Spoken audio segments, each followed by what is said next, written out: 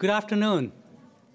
We are delighted you could join us for today's Conversation in the Arts, the feature event for this year's Signature Series. Now in its second year, the Signature Series celebrates UB's great legacy of innovation and distinction in the arts and letters. We are proud of our university's leadership in the Buffalo arts community, as well as our connection to the global arts community. It is these connections that have brought us all here today. This year, our Signature Series focuses on the role, impact, and complexity of the visual arts. We are pleased to highlight the amazing visual arts culture at UB, including the work of our students. In fact, I hope you have a chance to experience some of the dozen of events at UB throughout the month of April, showcasing a variety of student performances, exhibits, and creative activity across the spectrum of arts at UB. I invite you to view a full listing of Signature Series and related events on the website, the President's website, which is www.buffalo.ub/president. Thank you. It sounds so good to say that, actually. Especially for somebody who's a computer scientist, it's really I love www.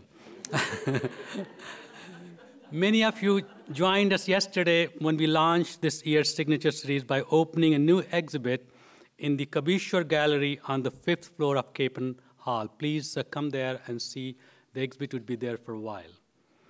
It showcases the art of acclaimed and multifaceted American artist Doug Fitch, who has joined us for today's conversation. I hope you will all have an opportunity to view this special exhibit.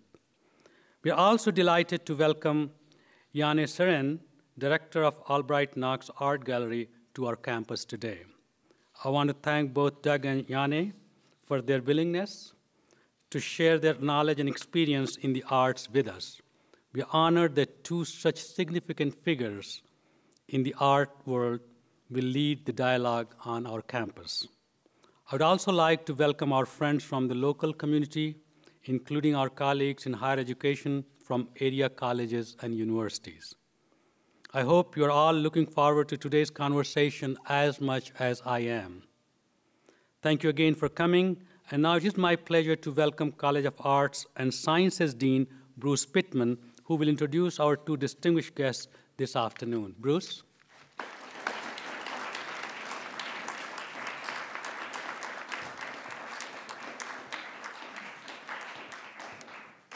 Thank you, Satish, and let me extend my welcome to everyone also.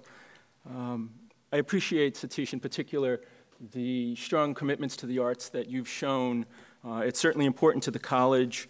For everybody else, the College of Arts and Sciences is the behemoth around for undergraduate education. 26 departments, including art, media study, music, theater, and dance. We also have some 16 academic programs, 23 centers, 2 art galleries, a major theater, and music performance venue. So we appreciate your support of all that goes on in the arts and in the College of Arts and Sciences. As the president said, the Signature Series shines a light on art. Art as a fabric in this world, art as challenging our thinking, as inspiring perhaps the noblest aspirations of man, and also providing comfort when we suffer the tribulations and losses that are so much part of our lives. So we're pleased to have with us Doug Fitch today, a visual artist, a puppeteer, and a host of other art activities, who's going to talk with us about art in the world. Doug is also the inaugural WBFO College of Arts and Sciences visiting professor. He'll be in residence in the college in the fall. So all of you will have a chance to see more of him, work with him, hopefully come fall. Along with Doug, we're honored to have with us Dr. Janne Sirén, an art historian who served as director of the Helsinki Art Museum before coming to Buffalo as the Peggy Pierce Elfin director of the Albright Knox art gallery. Sorry.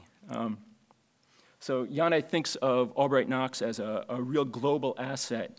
To hear him speak about art as a player on the civic stage, and in particular Albright Knox as a place without walls, porous, and spilling out into a comprehensive cultural space that is the city of Buffalo. I want to thank Janne also for spending some time this morning with some of our graduate students. He came in and spent a good part of the morning interacting probably with many of you. I appreciate his generosity in coming and spending time with us. This conversation's been billed as a fireside chat. So for all of us, at least of a certain age, we have the image of the voice of Franklin Roosevelt and the family in the drawing room sitting around the radio. At dinner last night, Janne and Doug went at each other, and we came to think that this might be more a far side chat with their voices and Gary Larson drawing a radio. So let me now welcome Doug and Janne and ask them to talk with us about Wither the Arts. Janne, Doug, thank you.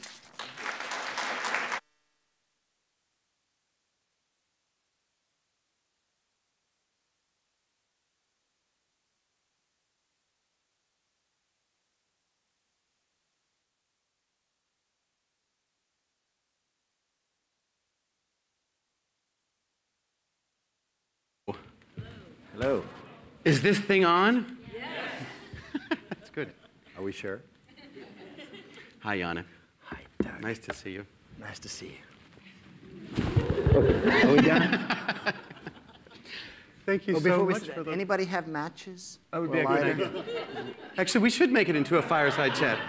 Okay, actually, fortunately, something has been helping out here, so let's just flip this around. Yeah. I'll just blow on the fire a little bit there, and we can get it started. Okay. Now we can have a real fireside chat. That's much better. Something more combustible. This thing doesn't stay on. These machines, they never work. Okay, anyway. I think we're all good. I think we're good. Now we can behave. Right? Now, for a moment, anyway.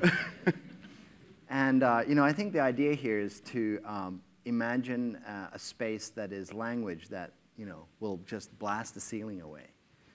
Because that's what you are supposed to do in a university, right?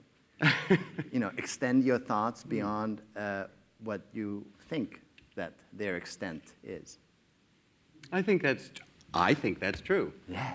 I think it's all about we all end up finding that we live in a world that we largely take for granted. And every time you stumble upon a moment, some exciting moment which says, gosh, I thought that's the way things were. And then you just find out they're not the way you thought they always were. And that's a great moment. And I think universities are about how do we get as many of those moments in as compact time as possible? Because after you graduate, it often happens that you just go back you go back or you search for a life where you can take a lot more of things for granted, I suppose. Universal. Yeah. You know, when I realized that we don't have to practice for today's talk was yesterday when we were having sort of a rehearsal lunch at the AK. And it was for the purpose of, you know, kind of like having an idea. Just lunch. Oh, there was an agenda. Okay. Museum people always have an agenda. But when I realized that there's no need for an agenda was when we ordered dessert. I wasn't going to have any, but Doug, wisely enough, suggested that we should have some. And then I got a fork as well. And it was cold. You know, it came straight from the fridge. And said, then we agreed that we should nuke it. And we did, and it sort of melted a little bit and turned out to be entirely different than the thing they actually brought in front of us. And this moment of braveness, this courageous moment when we intervened with the chef's desire and nuked the dessert, showed to me I have a Renaissance man, Renaissance spirit next to me. We need no rehearsal. We can just come here and embarrass ourselves. I hope so. I really do hope so. So Doug, tell me what you're going to do at, what are you doing? Well, what am I doing? First of all, I just have to say it's a thrill and a delight, a real honor to be here and doing this thing. And people say that, but sometimes you get into a position where it's actually, you say that and it's really true. It is a huge honor for me to be here and very exciting. And I spent the morning talking with some great musicians who are part of this university and some great other visual artists and theater artists who are, I'm sure I'll meet more of them here, with whom I'm looking forward to collaborating, and collaborating on a piece of work of storytelling, which I think, how do I describe it? Because it's still kind of emerging or emergent in my imagination. But I'm trying to find words to describe what it starts to look like in my head. And what I'm thinking the best way to describe it is as sort of an opera of images, which requires a certain kind of performer to connect the moments in this world. And the world is generated or underscored by music. And what kind of music? Well, I'm fascinated by the fact that there's this incredible new music world here in Buffalo, and that's what it's going to be. What is new music? All music was new once, and we tend to forget when we talk about classical music that it is a really stupid delineation, frankly. We shouldn't talk about classical music anymore. We'll just talk about music. Same goes for visual art. All art at the moments of its inception is contemporary. So when we say, I don't understand contemporary art, well, which contemporary are you talking about? The 1400 contemporary or the now? You're just too young, or you're just too old. 1400. But it's true, isn't it? I mean, it's amazing when you think, okay, when you walk through, when I was a kid and I would walk through the Metropolitan Museum or some museum, my father had a tremendous affiliation and interest in Chinese art, which I had really next to no interest in. But when I say next to no interest, it's not that I had no interest. But I didn't, it was so abstract and so esoteric or something like that. So I would look at all these pictures that looked like pictures I could recognize. And I didn't really understand that the Mark Rothkos or things were particularly interesting either.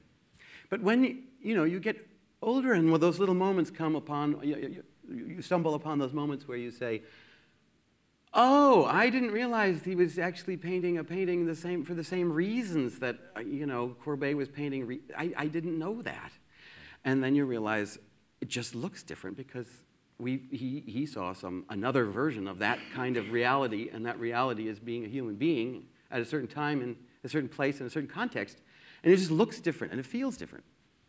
The expression of contemporary art comes in many different colors and varieties, but it actually is ultimately always a reflection of who you are. And there is a literacy element to this that applies both to music and to visual art. When people say to me, I work in the visual art realm more than in the music realm, let's say, because I can't carry a tune worth shit, so I won't sing. Well, that's why they have wheelbarrows. Exactly. That's the image I have in my head. Yeah. So people, you think of a work of art that you really don't understand, and then I start inquiring. Like what? Like, well, how many of you have been to the Albright Knox recently? I have. Some. Okay, maybe, what am I going to use as an example? There's a work by Theaster Gates. He's an African-American artist from Chicago, and this work is composed of pieces of fire hose. Now, you're looking at this work and you're thinking, I could have taken that fire hose and cut it with, scissors or a sharp knife and composed this kind of almost monochromatic panel. What's the point here? Well, when you start to think of the civil rights movement in the 60s and the symbolic import of a fire hose to a certain community and to the history of America from the 1960s until today, suddenly that fire hose obtains a deeper resonance than it in a flickering moment as you dash by it might have. So just the same way as with Shakespeare's King Lear or Othello or whatever, you need certain clues and keys to enter its world. The same holds true for a work of musical art or visual art. And I think that, the work that you do, which engages so many different sensory systems through its manifestation, the musical, the visual, the theatrical, the time-basedness of it, it really sort of becomes a Gesamtkunstwerk, a holistic work of art that appeals to different facilities, let's say. I love this word and always have Gesamtkunstwerk. Everybody heard this word? So nice. People are nodding. It's great. It's like a normal thing. Like, yeah, I had a Gesamtkunstwerk here, but it went away. I had to sell it. Well, I always thought it would be fun to invent the Gesundheitskunstwerk. Ah, that's more challenging. Well, I think its time has come because everyone's so health conscious. Gesundheit is legalize it. It just adds a new dimension. It's like you exercise with your painting or something. Yes. Maybe that's a we. Maybe that's one of those we things. I don't know. I haven't tried those out. But I wonder, so here's a related question, since yes. you're talking about a fire hose. You still have to tell us about your thing, you know, the... Oh, we'll get to that. Okay. Don't forget. No, okay, I'll try. Go ahead. I won't forget. I'll make a note. No, you won't. It's a fireside. Still warming up. No, I was thinking the fire hose. See, fireside, fire hose. Everything's it's connected. It's an obvious connection. Fire will put it out with the hose. Using a fire hose, which is obviously an object with an enormously functionally designed, and then later it is somehow taken out of the context of its usefulness. I mean, and then finds itself as an object that had once a value that was defined entirely by its function. Yes. Is now being given an entirely new value that has no function whatsoever as a fire hose, right? That's a pretty interesting trajectory for an object. Yes. And it makes me think, well, when you think about what is the function of art, is it to be useless? Is it important that art is actually useless in order to be a functioning work of art? When you go, it's a question. It's a dilemma, let's say. Because that it's like a kiss, not very functional, but yet we like it. I mean, most of us anyway.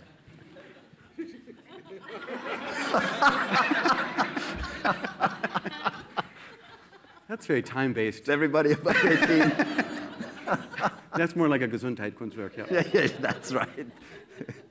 But if you go to the Smithsonian Institute down there, and there's an African section, and I remember seeing there's things on display. There's like this beautiful wooden spoon and this beautiful wooden comb and this, and there's masks and there's all these things, which there's no paintings. I said there's no paintings. Sorry, I know it's a college thing. There are no paintings.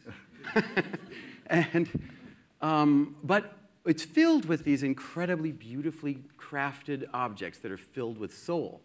And they have been taken out of their realm of usefulness for which they were originally intended and put into a museum where they're being used in a different way. And that different way is what I think is interesting to sort of ask. Yes. What is it? What happens to the aura of the object once it is once, twice, or thrice, or more detached from its original place? You know, I had a real dilemma with this topic when I came to the museum field from academia, so from the classroom. And parachuting.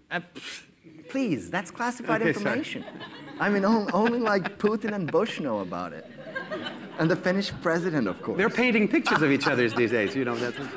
They're making I know. And I'm jumping out of airplanes for the politics sake of the two of these geeks. Anyway, minus the jumping out of airplanes and helicopters bit. All right. I came from a university and went to a university. From New York to Jerusalem, two very different cities and in some ways similar. And in Jerusalem, as I was teaching, about 30% of my students were MFA students and the rest were art history majors. MIA students. Right, MIT, CIA, all of that. Yes, they were there as well, in the back row taking notes avidly. How fast do you run a mile? No, I don't anymore.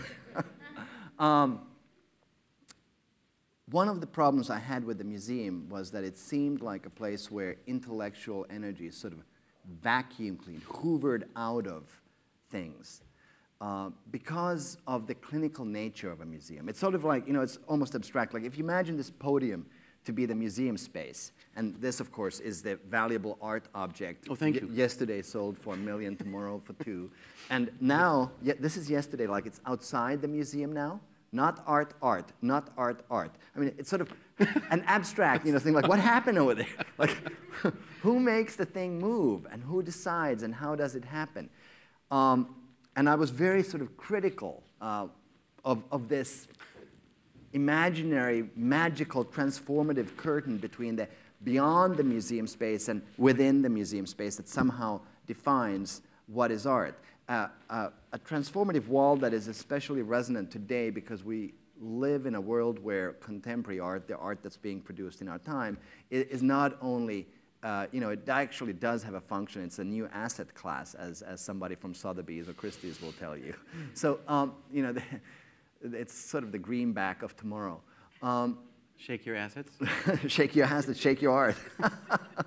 So, but then, as I worked more with museums and started to really collaborate with curators, with artists, I realized that at its best, the museum can become a hub of intellectual energies. It can become a dynamic space where the object is not just a dead thing on the wall, but it can become, in a sense, the hearth, the place that inspires and enables one to, life doesn't really exist because it's only a flickering moment that we are in at any given moment. It's like you're driving a car at 100 miles an hour, or most of you maybe 60.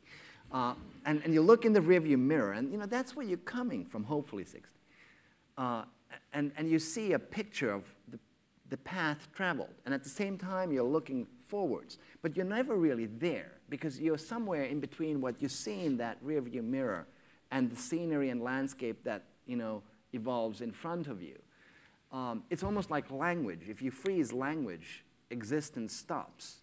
If you say any word, say one word now. Gemütlich. Okay, now stop in the middle of, Bruce, of course you would say that. If you stop in the middle of gemütlich and like gemüt, there's silence. Life stands still. Oral culture, music, these things are, life is lived in those things. That's why, the stilled word is in some ways the stilled life. And that was the fear I had for the work of art on a museum wall, that it wouldn't become the stilled life, the dead thing, the inanimate, the kernel of our existence that is no longer part of us. And it's up to all of us, as individuals and as communities and as societies and as really, I think nations are a failed thing. I was talking to some of your colleagues last night about this. Bruce Pittman, an amazing star to have, by the way, as your champion here. And I really think that nations are bound to fail. I mean, there are reasons why they exist, but I really believe in cities and communities. I think they are the way to change the 21st. And tribes. And tribes, of course, yes, yes. And army units are, they'll... God, why did you get me? I'm sorry, but I remember the word porous was used, and and walls, were your words transposed by Satish to describe your new idea about the museums, like a wall-less place or something that has more porous. Yeah. And it just made me think what you're saying. I think when we think about something going into a museum, it's terribly sad, for example, these music instrument museums where you go and you look at these instruments sitting behind glass. No one's playing them. Sad. But we should liberate them. We should liberate them. Set them free. Let them dance. You're right. Let them dance. Let them make music. And let's hear what that music is. We saved its embouchure. That was something we were thinking about. Wouldn't that be weird? Never mind. Like, that was a Kiss thing, too. Yes. So the Kiss to an instrument is an embouchure to a human. No, it was terrible. So we are thinking about the world of what was, what is a thing, and how it goes from being to becoming. Yes. And I think when you embrace the notion of something that isn't simply as it is something that is always in a state of metamorphosis. Metamorphosis and flux, not because of itself necessarily, but because it's set up to be seen and to be and to be eaten, to be what's the word? Devoured. Devoured by people out there. Yeah. I remember having this experience, and I'll tell you, have you anyone seen the Anselm Kiefer show here yet? That's there. This is an This is an extraordinary show. Because I think what you've done with that show is to prove that, in fact, paintings, albeit gigantic Wagnerian Gesamtkunstwerk paintings, which weigh a lot. Yeah, that's true. The big one, the seascape, 1,600 pounds. That's the frame is lead. Talk of dangerous materials. Redefining landscape painting. Yeah, right. It is a landscape in itself. But they're really exquisite. But not only are they exquisite paintings, but by actually showing them in this way in the museum, they are, I think, given many other dimensions. It offers a public a way to engage with a painting in a completely much more multi-dimensional, much more synesthetic way. You sit on very comfortable, bouncy IKEA chairs. I've told they're IKEA, which are going to go on auction afterwards. Yeah, hopefully. Chairs that have been used to see a painting by Anselm Kiefer. The price goes up. The world will go crazy. Edition of 34. That's right. Sat in by, let's see. List. Yeah, that's when asses do become assets. That's talk of assets. But you know, that's the thing. What we wanted to create in those spaces and with those works was a space for metamorphosis. Because often what happens in a museum, it's like walking through library stacks. You're not really reading the book, walking through the library stack. You're looking at and in a museum, you know, you just observe this, especially in the supermarket. I'm in MoMA. You just walk and you're looking at the label, and there's a reason I say that, because people still talk about their nostalgia for the old MoMA, because it actually allowed a different type of engagement with individual works of art. But now, don't you think we're also label crazy I anyway? know. Like, it's like, you know, labels all around. It says Libby's on the label. Like it on your table. I don't know that. You don't know that one? It's pretty old. But if it says Rothko, Can you it's do that good. in Finnish? In Finnish? Yeah. Oh, of course. He speaks like yo. 12 languages. He'll teach in 13. But the idea is that when you give a single space to a single work and you kind of pose the chairs over there, right, you are setting the stage for a different type of an interaction with a work of art and it's intentionally, the poetics of space are there so that you can become the activating brain muscle for that work of art. It's a piece of theater. You've created a piece of theater. It Right. actually is a totally time-based thing. I've lied. I have a theater degree. No, I don't. You what? You didn't say that. You know what was the first play I was in? It was called Androcles and the Lion. I was the lion. I was 12. Yeah, no, In Lugano, Switzerland. I that's remember it vividly. Well, when Right I was next to 10, Hermann Hesse's home. I was the cowardly lion. We were lions. No. Oh, my lost long species made. It's incredible.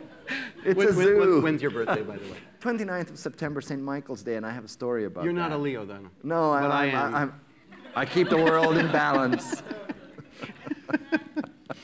Oh, dear. Anyway. Harmony prevails. Funny thing about Kiefer, you know, this Yeah. he's an artist, of course, who has had a serendipitous path from the moment when he was born in Cologne as the city was being bombed by the Allies, final days of World War II, now lives in France. And those of you who have been to Paris maybe have heard of a department store called La Samaritaine. Well, La Samaritaine had to close. Which, if you pronounce it in English, is Samaritan. Yeah, Samaritan. Okay. It's like, yeah, we're a department store. Samaritan. In this Good Samaritan, you actually had to pay for the goods you... We're here for you. Yes. Why pay less? Right, exactly. So for some structural reasons in the building that turned out to be unsurmountable, La Samaritaine closed around 2005 or so. And Kiefer bought La Samaritaine's warehouse outside of Paris. The entire warehouse. And this thing is huge. I mean, he has a few assistants there, and they all go around with bicycles. You know, it's like 2 football courts. It's just enormous. And this is his production space, where these works are really living. And in one space, he'll work with one work of art. And the way these works are produced is that, you know, it's like the human skin. They shed. So, you know, pigment will fall off, and when you bring one of these apparatuses, these machines, these paintings to a museum where we are like paranoid about something changing on the surface of it, so suddenly, you know, like a trinket of paint falls and there's like 2 special forces guys diving underneath with it, catching it and like trying to reattach it to the location. And Anselm comes in and says, Anselm's it's like, okay, don't worry about it. Don't worry about that one, worry about the other. Yeah. For him, So, the works are supposed to be metamorphosed and change all the time. So if you remember our work Milchstrasse, which is the kind of autumnal landscape with these 2 stretches of kind of canvas that, almost like the straps of a parachute incidentally, that hold this cornucopia in the middle of this desolate field. Well, one of those straps had become undone over the years, since 1988 when we acquired it. Now when we reinstalled it, we realized, oh, well, you know, we compared it to the photograph and, you know, conservator's heartbeat is going up and, you know, emergency crews are calling. So I call Anselm in Paris and say, Anselm, what are we going to do? You know, this strap has, staple it. And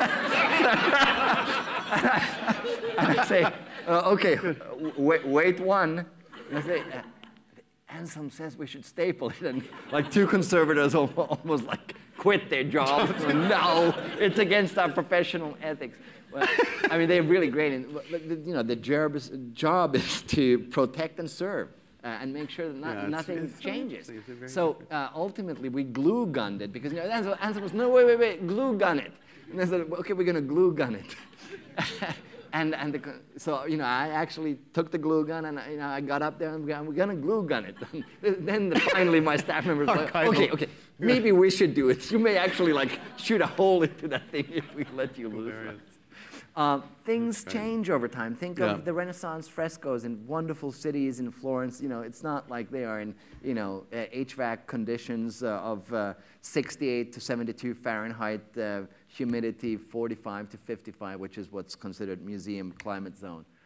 Is that right, Brian? Yeah? Do I have it on target? Yeah. I'm learning. So, you know, art has been exposed to the environments and to things like the audience. Imagine that. I mean, you know, art has actually been exposed to people for many, many millennia, and we at museums are very concerned about this. Yes. Caves. Caves. Right. Don't breathe in the caves, because it destroys the polychromization. Yes, isn't that true? It is true. I know. See, you know, think of the Lascaux. How many of you have heard of the Lascaux caves in France? It's some of the oldest sort of cave painting in the world. Well, you can't go there anymore because you're breathing. Oh, unless you're not breathing. Right. I mean, you have to hold like your breath for like, I don't know, 24 hours or 12 or an hour even.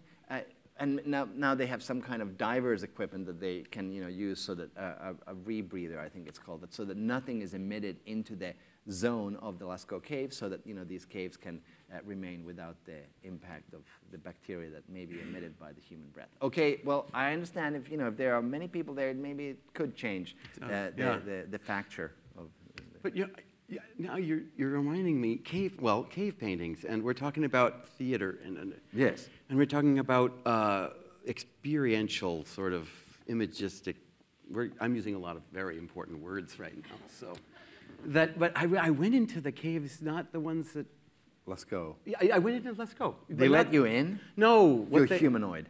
No. I didn't go into the actual caves, but what they've done, if you've been there recently, is it's been over the last 11 years or something, they incredibly carefully reconstructed the caves in only the way I think the French government could do, which is every single thing is completely perfect. And it's impossible to imagine that you're not in the actual Lascaux caves. Well, there you go.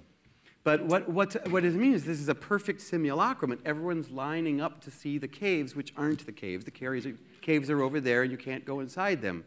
But what they're doing is you're getting this tour through the caves with every, which was scanned by a computer and recreated by hand and by a computer, and some art historian painter went in and actually reconstructed all the paintings quite perfectly. What I learned when I was there was these paintings are painted not on flat canvas surfaces, of course, but on concave and convex shapes. And sometimes you have like the shape of a bull or a shape of another animal, and it looks as if, oh, the artist didn't know what he was doing. He painted it 3 times. Well, but if you take a candle and you move it around, suddenly those 3 times are seen differently and the shadows interplay. And it looks like the bull is actually running. And it's chilling because it's a completely animated film that's going on. Because what we forget is you can't see anything without light. Light is how we make it. We provide for the light, too. Just the way you lit the Anselm Kiefer paintings. We bring light into the theater in very special situations like that. And in many museum situations, you have a light on the picture just to look at that little window. So it makes me think, like, what my job is, or what I hope to... Lock the doors, people are leaving. Satish, you promised. He's gone, though. Oh. Took the key with him.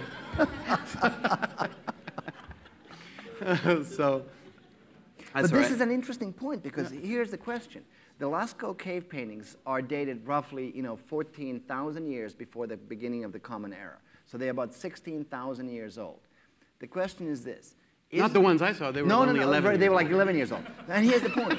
Does something that's like 16,000 years old have a different aura, whatever we mean by that, than something that's 11 years old, even if they look the same? When you say aura, I'm going to use the word story. Ah, okay. Well, and Stora. No. It's an interesting concept because, we have put such value on the touch of the creative genius, on the fingerprint, especially insofar as visual art is concerned. But, we don't care if we read Othello in an edition from 2013, or the original manuscript, which Shakespeare or one of his lovers or assistants wrote. It doesn't. We read whichever year's edition, and that is the artwork that we, through our act of reading, we give life to it. But with the Picasso, if it's a fake, it's like, really? And let's take it a step further, if we can. Please. When we start talking about, we bring Duchamp into the mix. Absolutely. And he created fakes There's not a as talk works without of art. the pissoir. That's right. There's no meaning without mutt. That's right. Is everybody familiar with the fountain from 1917? How many of you are familiar with the fountain from 1917? R. R. Yeah. Okay, R. so we're going to have to Go. have a word or two about this. Yeah. This might be one of those moments. No. So Duchamp was one of the great, strange Dada, pre-Dada, post-Dada artists who really did kind of change the course of how we perceive art. And one of the discerning moments was when he decided to take a urinal off the wall and put it on a pedestal up on 90-degree angles from how it was normally used. Change its function from some dirty piece of, well, it was a urinal, and to bring it high up into the echelons of artistic practice by putting it once again on this pedestal. In an exhibition space. In an exhibition space, once again, just like you were doing with that wall inside. Yeah. He brought it in the space, put it on the pedestal, had the clout and the wherewithal also, and also the credentials so that people would say, oh, he's doing that, so it must mean something. And he took it one step further. He signed it not Duchamp, but R. Mutt, M-U-T-T. He made up a persona that would have made this transformation. And he called it a ready-made. And he said, there's already too many objects in the world. I, as an artist, don't have to contribute to the mass of too many objectsness. Might as well just use some of the objects that are already there and just repurpose them into the world of art. And as you can see, that probably didn't make a lot of people happy. Many people were very confused by this. And pissed off. And pissed off. It was a pissoir. Yeah. It was the point. This happened. He's a French man. He travels to New York. This happens in New York City during World War I, in the last year of the war, really. I forgot, but it's so important to remember the context, too. So now when we say, what is a copy of that, he made many copies of this thing. But when you say, what's the copy of a fraudulent work of art that was intended to be made by a completely other persona that was invented by the artist. Yes. And if we take it a step further and we talk about Jeff Koons, for example, who doesn't ever touch any of his art, has never made anything as far as I'm concerned. Isn't that correct? Except Cicciolina. Except his wife, yes, the porn star. I don't know if he made her. Well, yeah, he did make her. He touched her. This is bad. The kiss, once again, we get back to that Gesundheit Kurzwelt. So, but yes, when we talk about, like, I just bring this up because we're talking about value and function and the meaning of art to us today. So if you make a balloon dog, do you know the Jeff Koons balloon dogs? Is this something that people are nodding pretty much about? That's good. Okay, look up Jeff Koons online, balloon dog. And they can be small or enormous. Huge. And they are, most recently, I think one of them was sold for $6 million at Christie's or Sotheby's. 12, in fact, I think. 12? 11, 12. Well, the interesting thing about it was that it was not only, it wasn't a unique piece, it was one of an edition of 6 by an artist who didn't make it. Right. So, I mean, when you talk about Do you know authenticity... the ABBA song, Money, Money? Yeah. Oh, I thought that was an impressionist song, Money, Money, Money. Yeah, right. That's another one. Okay. Well, when the we precursor to ABBA. Monet, Monet. So when you, in the meantime, today, there are people who are sitting around highly paid and lots of money going to authenticate something that might have been a Rembrandt, might not have been a Rembrandt. If it is a Rembrandt, somehow it's much more valuable. It's not as valuable maybe as a Jeff Koons, but it's certainly suddenly not valuable at all if it turns out to be made in a way that is almost as good as Rembrandt, by the way, but right. maybe not maybe even branded with his name. Well, and here's the thing. So we live in a society, and I think part of the reason why it's very difficult to assess meaning and the metamorphosis of meaning is because we are able to transfer and dispatch information so quickly from one place to another. Meaning, we're having this conversation here about a Jeff Koons in a certain context with a certain introduction, nationalistic flags behind us, and you know, fireside. But now you will have an artist in Beijing, an MFA student, who hasn't listened in on this conversation, and he goes online and he finds these Jeff Koons things, and they transmigrate visually into his works.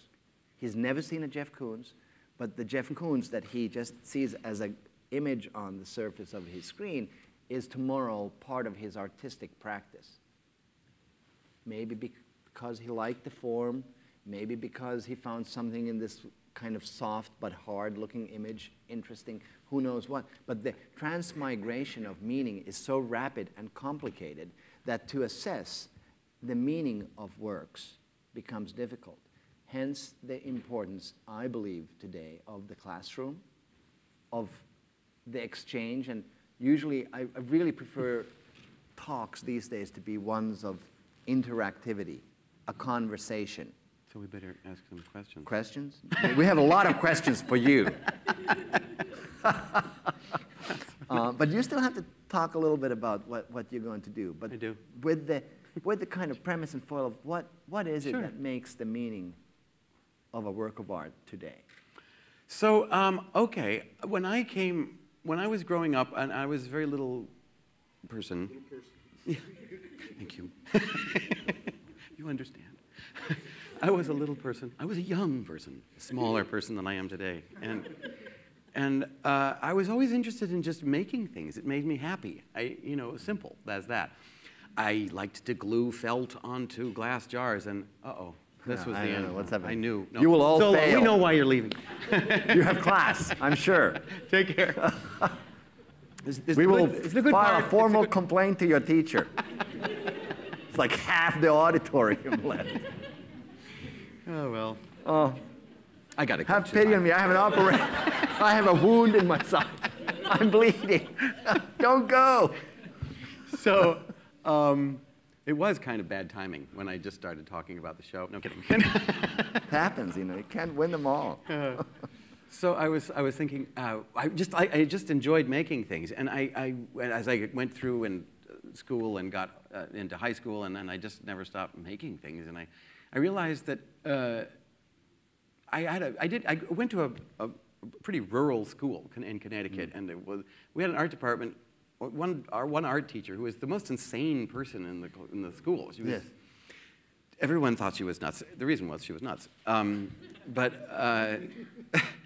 But anyway, I never understood how I would ever be able to know whether I had become an artist or not, and what it was. I didn't know who's going to tell me that I am now an artist where I wasn't before, or now I've earned the right to call. Yeah, see, Call myself. Somebody's listening. So in a world where you're never told these kinds of things, it's a little bit like, how do you know you went from boyhood to manhood? He's like, oh, he did it. Now he's a man. They used to tell you these things. They used to go through a little ritual, and then after that ritual, boom, now you're a man. Or a woman. But fortunately, there are graduate programs, and you get a PhD, and then you can say that you're an artist or something like that. But actually, it might be more subtle than that. And which type of an artist? Because I think that one of the things that was so interesting to me as I was sort of looking at your practice from your days in college to today is that you've touched on so many different fields, and we come from a century that is supremely siloed, meaning, you're a printmaker, do not sculpt, or you play the violin, don't touch the piano, or my God, if you play the piano and you paint, that's like you're not serious. Then you're not a serious person at all, because you're doing like two different disciplines. And if you are, let's say a mathematician and an artist, I mean, then we just send you away to, we just don't talk to you, because you cannot be serious. So, here's the interesting thing. We have a thing called theoretical physics, right? You've heard of theoretical physics. I don't know what it is, but I know like smart people like Stephen Hawking do it. Theoretical physics, because there's no way to drill the universe. But let's say that you are a researcher of, I don't know, some sort of specialized cancer, like colon cancer. You will actually drill that research hole with your team so deep down into the conceptual earth of your discipline. The colon? Just bear with me. Oh, I should have picked like brain tumors. But you are so deep in that research that now if you would have to think of the human heart and the aorta and the articles that pertain to that in your medical community, you have no idea, because all your life you've specialized. And if you have not heard of theoretical medicine, it's because it really doesn't exist, and where it exists, it's not regarded as serious medicine by Western standards. Places like China, where, by the way, people die much less frequently of colon cancer and other things that plague us over here. A kind of a holistic view of the world is very, very important. I think that we both are, yes, it's really important. It's very important for our survival. And crazy people such as ourselves, we try to talk the talk and walk the walk, because it is important to climb out of the 20th century silos into a 21st century where, while grounded in serious research and while based in deep thought, we have visibility beyond our solipsistic, somewhat egocentric area of specialization. And that's why I personally love the American liberal arts education system, because at least it gives you some visibility of what's going on in the field of the neighbor after you have become a man. Because in Europe, in my country, in my home country, yeah, I can't. Like, I used to be able to, but something happened. You became a woman. Yes, it was one of those special forces missions. Very special forces. Yeah. It's crazy. He's bad. in a European university system, you basically have to decide at age 18, okay, now I'm going to become an Egyptologist. What the hell? I mean, how can anybody know at age 18 if they're going to become an Egyptologist or not? I mean, that's just, so I'm a strong proponent of the idea that you study diversely in your initial years of higher education so that you both gain the capacity to understand things that lie beyond your realm. And don't you ever, if you become a Wall Street banker and whatnot, you know, look mockingly at the masterpieces that you will find in places like operas and museums, because then you're not doing your civic duty, I think, personally. You know, it's really important to have always the respect for the other. It's the principle on which this great nation of states, the United States, is based on, that kind of freedom. So let's not kill it by being so specialized that we can't go beyond ourselves. When we talk about specialization, of course, it's everywhere. And one of the dangers we're talking about special forces. Special forces. When we talk about specialization, and as I said, it's basically rampant everywhere. I mean, you see, in the last 30 years, there have been more cookbooks published than there ever were. I mean, before, people used to just cook. Now you can't cook without a photograph of the thing you're going to cook, you know, and it somehow, that's a synesthetic idea, in a sense. You're looking at this image of something that Martha Stewart created and made it look really beautiful, and you want to reproduce that because you can sort of taste the image. So, but you don't want to do it wrong. So maybe it's better just to go and get Martha Stewart's mix, because she's the expert, and she's a specialist, and we're going to trust her because she's given us every reason to trust her. So now, hasn't she? Okay, other departments maybe less so, but still. She's really good with a hot glue gun, by the way, if you need it. I can only believe you. But I would say that when we start trusting everyone but ourselves, because everyone's a specialist, everyone's an expert at something that we're not experts at, then we really start believing less and less that we can do anything. And it's important to remember, I think, I don't come from, when I think about, people tell me I'm doing all sorts of different things, but honestly, it doesn't feel that way. It always feels to me like I'm just doing the next project, which happens this time to entail food, and last time it entailed furniture. And so the next time we will eat the furniture and sit on the food. We've done that. Actually, kind of similarly, but I'll tell you about that later. But yeah, it does feel like when you slip, when you do the little thought experiment about what was it like to be living a life 150, 200 years ago, when you know what, you went out in the field, you made your food, you probably sewed your clothes, or someone next to you did. There wasn't any pret-a-porter. Right. Every article of clothes was made specifically for you and your body, and your shoes were also made for you and your body. And nobody was telling you that in order to wear their clothes, that will make you an individual, because you'll look like everybody else in the Abercrombie and Fitch catalog. But never mind, they're all individuals. Don't worry about that. But we do have a peculiar way of telling our audience that it's a sort of schizophrenic message, which is, be yourself, buy my thing. In order to be yourself. Abercrombie Fitch? I know, see? Abercrombie and Fitch. It's something like Fitch. I didn't want to be advertising, but in fact, I guess I am. But that's very true. So that's what's exciting for me about doing this project here, is because I get to tap into all sorts of these realms of that are represented by a lot of different kinds of experts, and from what I can see, everyone's really interested in the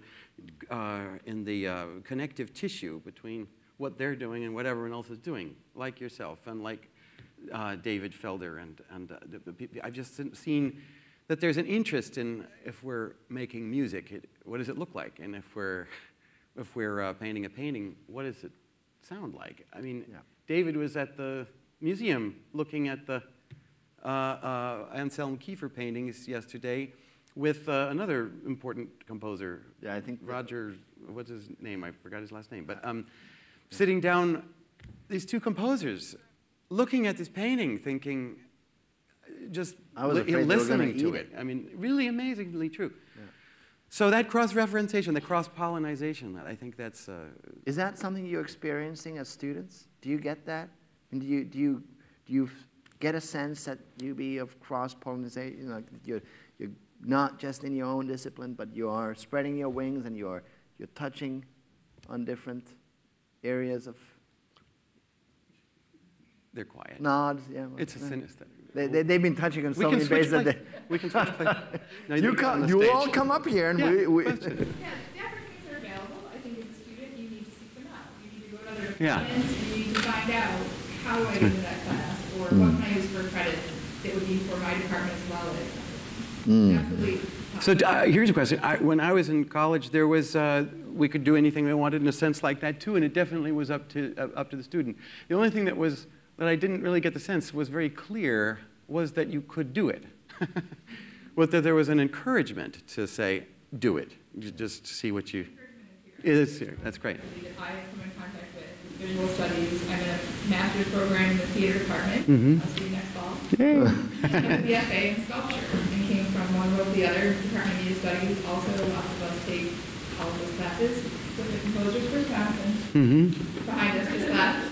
Yeah, so we all work together. Dancers. That's really interesting. Composers, artists. That's fantastic, you know, because I think that there's something in the kind of DNA of Buffalo that is conducive to a kind of interaction of the arts, more so than in many other places where that I have had contact with. I think. Do you have any idea why? I don't know. I mean, I would almost put the question to Bruce and Diane in the front row because they've certainly observed the situation with more critical thought than I have. In the 60s, when this became a state university, they brought in tons of practicing artists who hung out together. Hung out at the university and hung out in town. Yeah. And I think that continued. I think that's a very important point. When you bring creative individuals together and you throw a little wine and food into the mix, you know, it's a nuclear and reactor. affordable housing. Yeah, right. Very important. Very important. We've hired in the past 4 months several new staff members with open searches, you know, national searches, and people from New York and Chicago have moved to Buffalo. One of the attractions has been not only the fact that there's this great kind of infrastructure of art and culture here, but there is a way to actually move around this place that's somehow still human. Because, you know, if you live as an artist in New York, for example, and you have your studio in Williamsburg, and then no, you don't.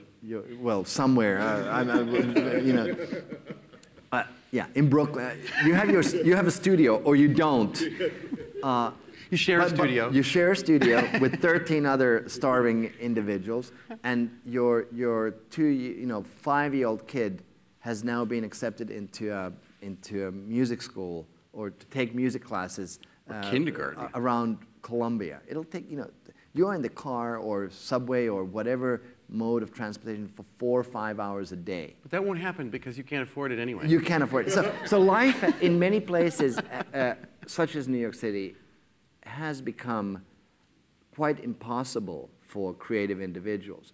The reason why Berlin became the epicenter of culture in Europe after the wall went down was because suddenly, boom, you had the other half of a city that was now united with relatively inexpensive real estate and studio space. So artists from all over Europe went to Berlin and made it their home. Why? Because there were places to live in. And yet there was an infrastructure of culture that was there. And those are the two things that you know, you could say that are required for the nuclear reaction of creativity to occur. You need places to, you need a teepee, you know, and preferably a comfortable one and spacious one, and that's warm if it's cold outside. And then you need universities and cultural institutions. I mean, I've lived in the States for a long time, but I've also been gone for a long time. And, I mean, I understand how important it is to, or I try to understand, and I think I do, how important it is to use our tax dollars to support things, such as the Buffalo Bills. Are you a communist? No. I'm a Finn. That's like heresy. But I think that, it's important also to support the cultural fabric of a community, because in the end, if you think about it, culture is what gives and provides identity to a community and a society. And identity is born from the little fragments of culture that we have. And if we, what do we fight for if we don't have identity to fight for? I mean, that, it's kind of becomes a futile thing, because it's, well. It just occurred to me. I don't like that communist reference. My God, I meant socialist. There would be people who would be shocked at you. Yeah, I'm sorry. Uttering the word. It happened in our country too. It was sad. Don't worry. Oh dear. I think our time's up, by the way. It's very likely. Should we ask for questions? Yes. Okay, let's ask for questions. Anybody have any questions for Janne? For Doug? Oh, good. No. Oh, no questions. Okay. Sometimes it takes a moment. We should have planted a few. We can plant a few. So, Doug, what do you think mostly about? Yes, sure. Speak more about your ideas. For the show? Yeah. Sure. I'm thinking it's going to be called something like, wait a second, I have it written down here, and I didn't want to get it wrong suddenly. Somewhere. How did we? I think. That's the name of the show. How did we? I think. What? I think. I think, yeah. About what? Or motherboard, yes, of course. We could definitely call it motherboard. That's interesting. Well, it's not a bad idea. That's a very interesting idea. See, that's why we have these open conversations. But what I've been doing is I've been making in my notebook lots and lots of little sketches of moments, I would call them. These are all, it's not really a storyboard, because a storyboard, I would assume, has more logical connection one to the next. And these don't. These just are like, they're really not even meant to be pictures per se. I would never paint these things. They're more like images that can only be made in a theatrical way. And only pictures that have in some way been designed to transform or metamorphose or change. Because for me, theater is primarily about transformations, and transformations from a character to what happens to that character or what happens to that space. But what I'm, largely because this is coming from a heavily musical situation, and largely because I've been working heavily in musical organizations like these symphony orchestras, I'm interested in rather than words being the means through which the story is told, I'm interested in having the story actually told in a way that only a visual transformation can tell a story, which is difficult to describe in words. It's like saying, well, you could tell what's going on in the Mahler Fourth, well, okay. Emotional transformations are going on that are very clear to your spirit and to your, to what you're feeling, but to put them into words is a little pointless, and it doesn't work very well. You can say it did it well or it didn't do it well, but so that's what I'm aiming for. It's a theater. It's kind of like an opera of images, and I'd like to play with notions of scale enormously. And to tap into, okay, so it's a little bit like a creation myth. A creation myth that kind of redesigns the possibility of where we came from, maybe an Adam and Eve thing, but I'd like to revisit Adam and revisit Eve and how they came to be and how we ended up, from who they are or who they might have been to where we are now, like a culture that's completely obsessed with celebrity and youth and overwhelmed with information that we can't use and told we need things that we don't and must be made insecure in order to buy things we don't need. And was that intended by the, by the Bible stuff. So a new kind of cultural creational myth. And simultaneously, I'm interested in sort of a double layer of what you might call landscape or nature and the nature of man, kind of these two kinds of things converging. So what does that look like? One place I have in mind, a kind of a jungle of, a jungle, like a rainforest, a beautiful rainforest, and you can sort of see people walking through it. And you think they notice it, because we in the audience notice it, but then somebody like leans a broom against the jungle and opens a door into a place that couldn't have possibly been there. And you realize they're not looking at it as a jungle, they're looking at it as a piece of wallpaper or something. So it's how do you get us to, in the audience, take advantage of devices that are very theatrical? If I show you a huge painting of a jungle, I'm telling you that's a jungle, until I use it in a way that's not jungular, if you know what I mean. So let's say then I bring it down in front of that jungle painting, a series of iPads and projection screens and cell phones and just this jungle of technology. And that's all blinking and so on and so forth, but still this beautiful natural jungle is sitting behind it, and there's an interaction that's very, very different with the people on stage. So what's the jungle? And which one is the most relevant one at the moment? That's a little bit of some of the issues. Of course, I'll say I'm tapping into other social issues of our time without actually talking about them in words. For example, I'm interested in making a little high tea. And when I say high tea, I'm talking about something very similar to like what we're doing here, except we'll be facing a little bit more like this, and we'll be having other things like this, and except that the legs of our chairs would be 16 feet tall, and we're way up there, and there's a whole bunch of other people down below. And they're all kind of wondering, they can't see up there very well, and we can't care down like that. So just take your tea and, it's too hot. Dump it down there. People scalding, who cares? An extra biscuit. Ugh, it's stale, I can't stand it. And then sort of scrabbling around down below. You can see there's a little picture that you could say in humor that talks about another part of the social scenario that we're dealing with today. So and that maybe that high tea, the legs of this chair, the bottom, way down at the bottom, they look like tree trunks, but up on the top, they're carefully carved into tonneau bent wood, chairs and whatnot, sort of thing. So that's a bunch of the images that I'm playing with in that regard. I'll tell you one more thing. I'm really interested, and I hope we can do it, in covering the stage floor with water. And not so people can slip and slide. But I mean, yeah.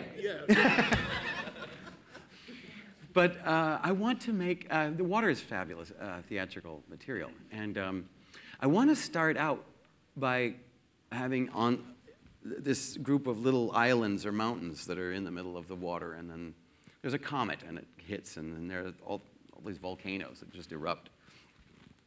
And these mountains are this big, but when you look at it from a stage picture, we don't know what scale they are. They look like we're being told, oh, that's the world. The world is being born or something. But then when you take one of the mountains and you unfurl it, peel it like a potato, and it goes up into the sky, and there's someone waiting under there in a chair, and you say, well, that was not what I thought the mountain was. Maybe Eve appears under one of these mountains. And the other ones start moving around with tectonic plate shiftings, with musicians sitting on top of them quite comfortably. So the sense of scale is really, is that guy huge, or is that mountain just a piece of furniture? And so it's a lot like that. That's where I am at the moment. Yeah. Question for Janne Sirén. Yeah. You've used the term, and it's... I'll answer it.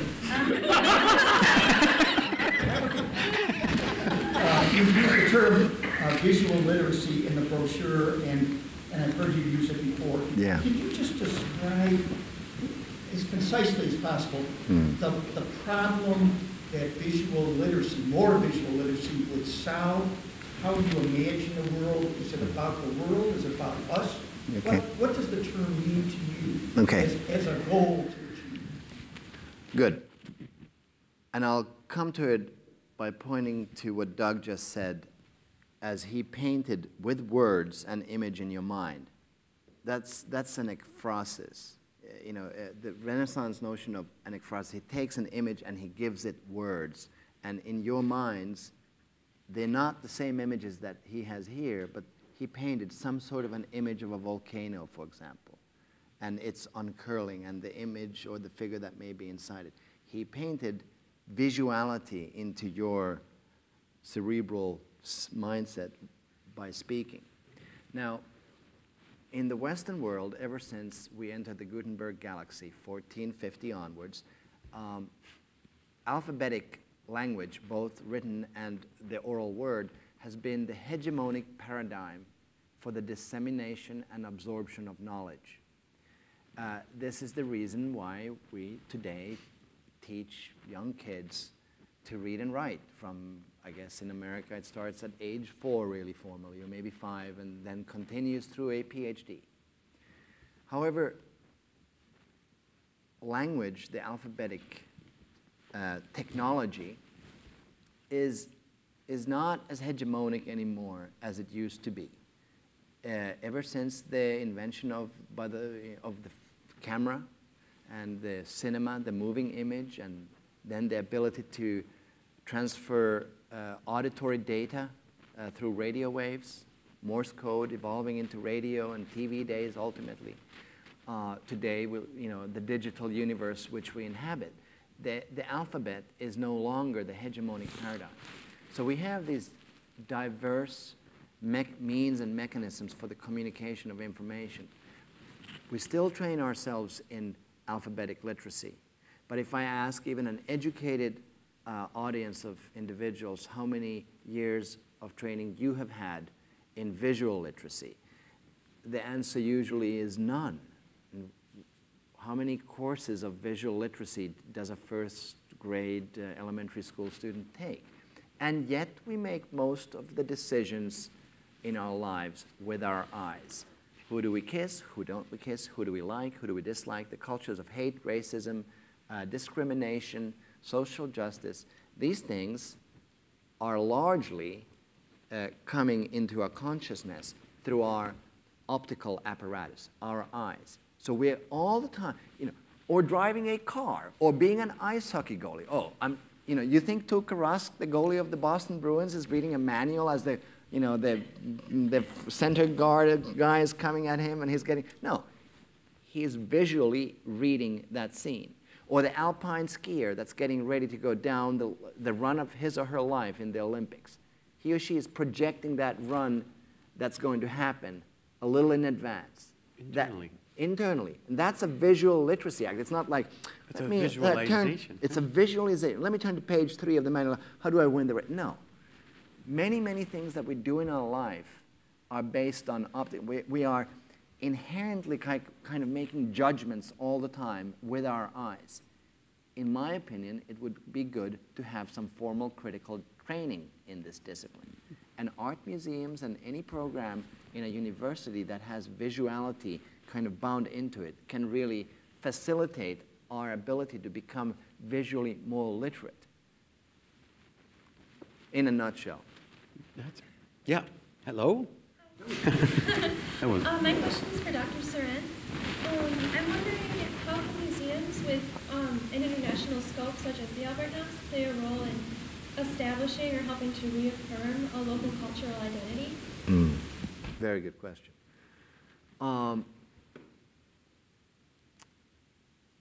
By helping generate a sense of participatory pride in the inhabitants of a city or a region. Again, in a nutshell, it's very important to feel proud of the place that you call home and feel good about it, and that the things that are happening there are somehow fair and inclusive. So when Paris could go broke, but the Parisians are going to remain proud till the doomsday comes because of their culture. It gives them such a sense of identity, such a sense of place and space that is theirs, that come what may, they're going to feel proud. And when they feel proud of who they are as a community, they are able to survive even in dire situations. But when you take people's dignity away and the basic notion of pride, I think then you're really opening a can of worms that can, in some situations, become very irreversible. Who do I look like? Oh. I do? I look like me? Frodo? Precious. Precious. Does that go in the right direction, or does that make sense? It's no accident, and it's interesting to think about how. Okay, one of my mentors, who was Italian, and I lived in Venice for a little while, he said, Doug, it's very important for you not to live from where you come from. If you're an artist, it's important not to be from where you are. And similarly true of people who are running institutions, particularly in the United States, for several reasons. I think the United States is still a little concerned that we don't know enough about how to run cultural institutions, and we better get a German person or a Finnish person or something. So, Finished. But it is rather true, right? Yeah. And it's very true of artists. Artists are outsiders just by nature, and by the nature of, otherwise, if you're kind of an insider, you're kind of taking the world as it is for granted. And so you have to kind of be a little of each, I think, in every case. But I think people trust artists who have come from far away more than they would trust, the artist in their local town, by default. And it's an interesting phenomenon. So a parallel universe thing or something like that. So it's a great question, because how do you create and believe in the culture that is local, in a really global world of branding? Yes. The Albright Buffalo Museum first. I asked because UB has recently had a bit of a controversy. Our athletics teams have been rebranding as adding New York, as in New York State, into the brand rather than just UB or Buffalo. And so we were talking earlier about the local, the attraction of this community for you. Yes. How is the Albright Knox of Buffalo Museum? Is it a New York State museum? Excellent question. So, it's a citizen of the world. Our vision states that the Albright Knox aspires to play a leading role on regional, national, and global stages. What does that mean? Think of I'm going to do a little acrosses here. Think of a quiet body of water. What is that word? I've never heard that word. Would you please spell it for me? Okay, a quiet body of water, a lake. You toss a rock into the middle of the lake, and there's a splash. Yeah. That's your museum. The first ripple, the first rim between the moment of the splash and where the first ripple is, that's your local community. Then there's a little mountain there, the tension, then comes the layer of the next ripple. That's the nation. Then there's again a little mountain, and then there's another ripple. That's the globe, and on it goes. But in my example to you, in this mental picture, there's the locality, let's say Erie County or City of Buffalo and Erie County, then the national sphere, and then the global sphere. Now imagine yourself as an eagle or a bird of whatever sort, and you're flying over this event, and you see this beautiful symmetrical thing on this quiet body of water, where there's the museum, the splash, and then these three ripples. And it all looks harmonious and symmetric and logical. Now, imagine yourself as a little frog in the inner ripple, trying to look to where the second ripple is and the third. You don't see them now because there's a mountain range in between, in your line of sight. So theoretically, we can say that, yes, we aspire to do this, this, and that. When we are with our hands in the mud in our day-to-day work, it requires different actions to play a leading role here in the national realm and in the international realm. Because what I do here, this talk, my presence here today, will have no impact on the standing. I mean, it might, but the chances are low that it will have a significant impact on the standing of the Albright Knox as a global institution, let's say from the vantage point of Beijing. But when we acquire a really important work of art that is resonant on a global realm, and we put it on the wall of the Albright Knox. And then I come here and talk about it to you. I have somehow attempted to build a passageway through those mountain ranges that represent tension and some sort of conflict, potentially.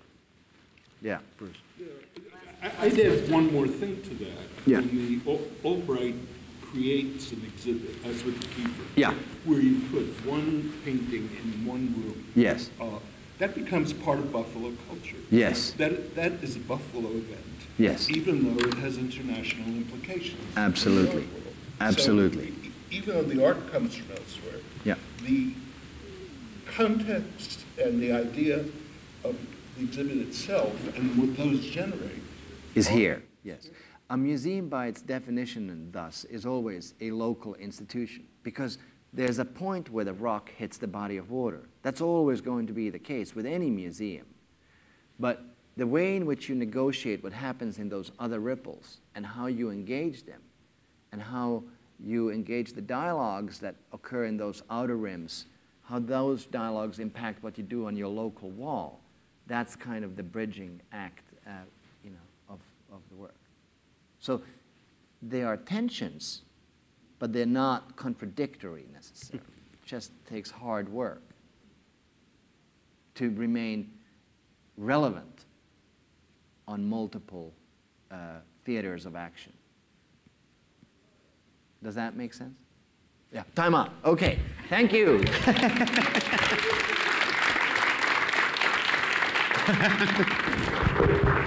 Very, very good.